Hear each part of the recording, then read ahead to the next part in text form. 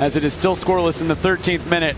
And that, a wonderful opportunity missed by CF Montreal to go up on the road.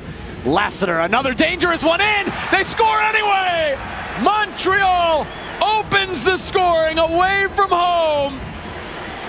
They have been road warriors to begin this season.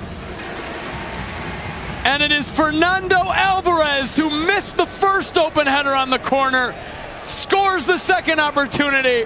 1-0 CF Montreal.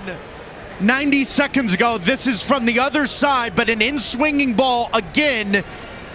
And the Colombian under 20 is quicker than every Inter Miami player to that ball.